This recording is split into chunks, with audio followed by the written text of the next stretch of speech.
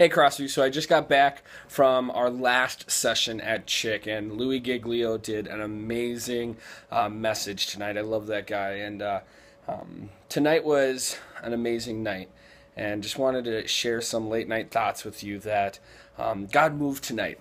I've been waiting for this moment, and I was almost fearful that He wouldn't, but God showed up, and if you saw the picture of our group sitting outside, that was holy space tonight. It was hard space as we listened and people shared and students shared the junk going on in their life and the pain and the struggles they have. Just a lot of hurt. And in the midst of that hurt comes hope.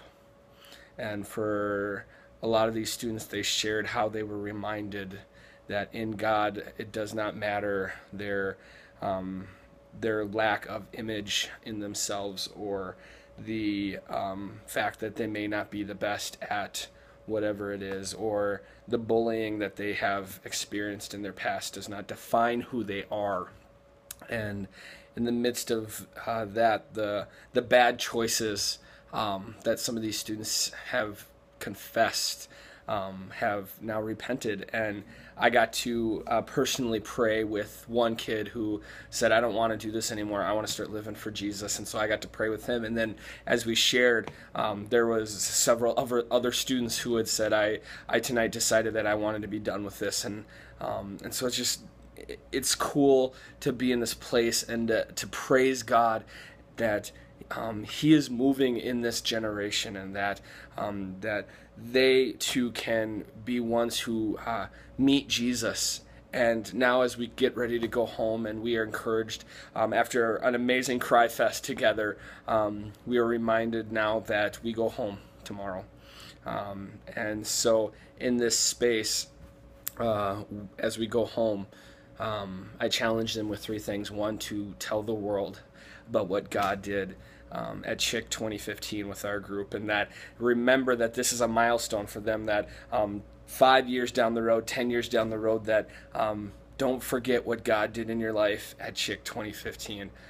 Tell people about that. And that was actually in Louis' message, where he had talked about how his prayer for our group tonight was that that these kids' grandkids will hear about what God did in their life at CHIC2015. And so I kind of continued that to say, start telling people about that. And in the other, as you move into that, don't just tell, but lead into it. We head home and we begin to tell these stories, but now that we've had this experience of what God is doing in our life and He revealed Himself to us, tell others about that, and then point them to Jesus as well. I've met Jesus at CHIC2015. He is alive and well, and I want you to meet Him too. And so that encouragement was also given, and then just the unity that we have with this group. I cannot tell you how amazing it was to see each other share together in this circle, and to love and care for one another in the midst of sharing their pain, but also sharing the hope they now have.